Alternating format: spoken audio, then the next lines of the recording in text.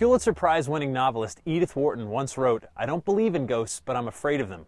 Could it be that she's haunted by something that happened to her here in her mansion in Lenox, Massachusetts? Marge, when was the Mount built? The Mount was built between 1901 and 1902. And why do they call it the Mount? Edith Wharton had a great-grandfather who served in the Revolutionary War. After the war, they gave him some land in Long Island. He built a home and called it the Mount. Okay, so it's an homage to that. Yes. Now, we're in the library. Yes. In a sense, we're surrounded by ghosts. All these great authors speaking to us from centuries ago. But this is also a place where people are really seeing and experiencing things maybe beyond our earthly realm. What's happening here? People see two people sitting in these chairs, seem to be sitting in front of the fireplace reading aloud from books, but no voices. And historically, who would have sat in these chairs? Edith Wharton and Henry James. Edith and her husband Teddy used the Mount as their summer home for many years. As Teddy sunk into a deep depression, he drowned in his own mental illness, and their marriage soon filled with strife and infidelities. This darkness in her life was reflected in her work. Edith did much of her writing from her bedroom. We think that she was working on Ethan Frome largely during those last couple of years that they were living here in the house.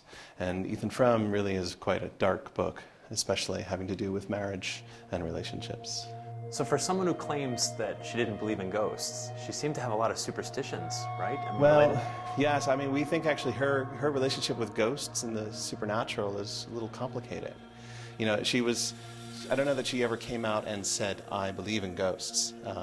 In fact, what she did say in her preface to her book of ghost stories was the question of whether you believe in ghosts really isn't a relevant question, because it's not so much what you believe, but what you feel, what you experience. We tell a story about Edith Wharton's sort of strange habit that she had here in this room. She would place her slippers at the foot of the bed every night before she went to sleep, and the slippers had to be pointed in the direction of this wall over here. And one time she was asked by someone, you know, "Why do you do this?" And her answer was kind of strange. She said, "So the hobgoblins won't watch me while I sleep." Robert, what room are we in now? So this room is called Teddy Wharton's den. And we think that this is the room where Teddy Wharton would have spent most of his time here at the house. I understand this room is kind of a hot spot for some of the ghostly activity. What's happened in here? Well, actually, just recently on a ghost tour, one of the things that I often say as we come into this room is that people will say that they smell the smell of cigar or pipe smoke upon entering the room. And that's usually a sign that Teddy Wharton is here, his spirit is present in the room. So when we walked into the room on that particular night, we could smell that smell. So I, kind of half-jokingly said, "Looks like Teddy Wharton's with us tonight." And no sooner had I said that than the chair that's in the corner of the room seemed to do this little, hop. Because we heard, like, a little bump from the chair. And it was like, oh, it seems to be getting an answer, And a few of the other people on the tour with us heard it and were kind of baffled by it, too. Okay, so we're standing now on the bedroom floor of the house, right outside the Henry James suite, and we think of this as a kind of a hot spot. Certainly on our ghost tour, this is a place where we spend a little time. And actually, this is a place where I myself had a strange experience. Just this season, actually. What happened?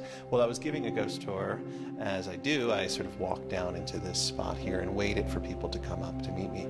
And as I was standing here waiting, in the dark, I suddenly felt what felt like these 3 little taps on my head. And then, had that sort of sensation that you get sometimes that, someone's like right around you. But of course, I was all alone here, standing, waiting here. It was one of those moments where I was sort of awakened again to the fact that, strange experiences are often felt here in this house. And that sensation of being tapped on the head is something that many people have reported. Marge, tell me about this photograph. This photograph was sent to us from one of the people on our tour. It was about 2 years ago. You can see this figure here. The figure was not there when the woman took the photograph. It was about 2 years ago. This is really cool. This isn't just like some reflective thing. And it happened right here, right where we're standing. Right where we're standing, and it's not a shadow, Yeah. because the lamp is behind her. Right. Marge, what happened to the mount after the Whartons left? The Whartons sold it in 1911.